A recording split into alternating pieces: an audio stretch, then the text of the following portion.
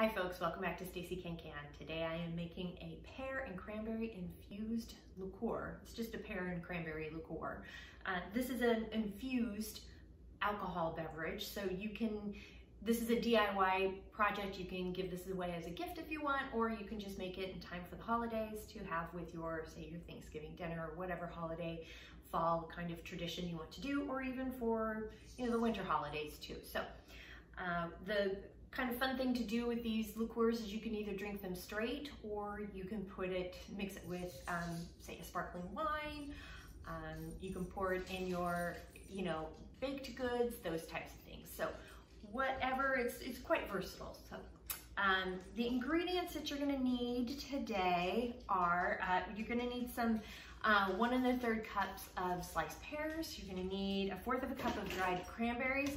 I'm also gonna be using some regular cranberries too. I'm going to do it in 2 containers just to have a little bit of a variety. They sweeten the craisins, the cranberries, so that it'll give it a little bit more of a sweetness to it, but I enjoy the tartness too that a regular cranberry brings. So go ahead and mix that up if you'd like, and figure out what works best for your taste buds. You're also going to need some 1/2 tablespoon of some peeled ginger, and I would definitely use fresh ginger. Don't use dried ginger. It's just not the same. You need that direct freshness and that the power that fresh ginger has. It's got a good kick to it. Also a whole clove and a very small piece of a cinnamon stick, like less than 1 gram. So you can measure that out if you are able to do so, and I would suggest you do so. We're gonna need 3/4 cup of brandy and 1 1/2 cups of vodka to go with that. So let's get to infusing. Before we get started, I wanted to go over a few of the tools that you're gonna need as well. You're gonna need a container to put it in. I highly suggest using glass of some sort. I don't like using plastic. It just, some of the smells and the flavors, etc., get just sort of embedded into the plastic, and it's just not, I don't like it. I think you're gonna get a cleaner flavor using a glass container. I'm using an old jar. This is a jar these 2 jars I cannot use for canning any longer because the rim of the jars are too thick, and the lids that we have nowadays are too thin. They don't seal properly over the rim of these older jars. They pop off. So this is a great way. They still work. You can still use them for things. So I like to I use them for things like infusion and storage or what have you. So this is kind of a fun way to repurpose your old jars that you can't really use for canning any longer. So you're definitely going to need a container. You're going to need a knife and a cutting board and a paring or a vegetable peeler paring knife, possibly too, for the ginger. And also you're gonna need either some cheesecloth or your jelly strainer, and then some coffee filters, because when it's done with the infusion process, because this does take about 3 weeks to infuse properly, and so you have a nice good liqueur, and then you'll want to strain it all before serving. First thing is when I'm prepping the pears, and I'm just cutting off the ends like so. I'm gonna go ahead and leave all the peelings on. You can peel them if you would like. I'm leaving them on for infusion. And I'm not too worried about these little brown marks, but if you wanna get rid of those, you can. And I'm just kind of scooping out the insides here, just getting the seeds and the core out. And then I'll measure out 3/4 cup too.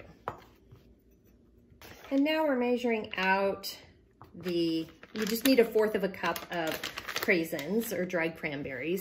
And again, these are sweetened and they will plump up with when you pour the liquid in.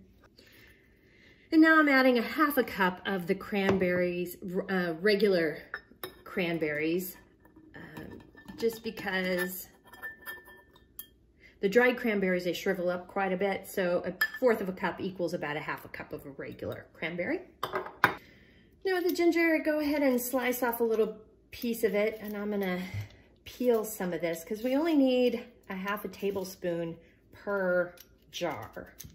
So I'm just sort of peeling away the ginger as much as I can, and then I'll finally chop that up. Ginger is very gritty feeling, so you do need a pretty good knife. You can also use a food chopper if you'd like, but you don't want it, you just want it chopped. You don't want it minced. And so we need about a half a tablespoon per jar. I'm using the scale now to measure out less than a gram. So this one stick is 3 grams of a cinnamon stick. So we're gonna make sure we have less than that. That looks about less. Let's see how much that is. That looks about less too. So just remember, cinnamon is pretty potent. So we're gonna be real careful with that. And also, you just need 1 clove per jar. You can add more spices if you want, but remember, cloves pack a lot of punch. So just be careful how much you add. We need 3/4 cups of brandy for each jar. Adding 1.5 cups of vodka.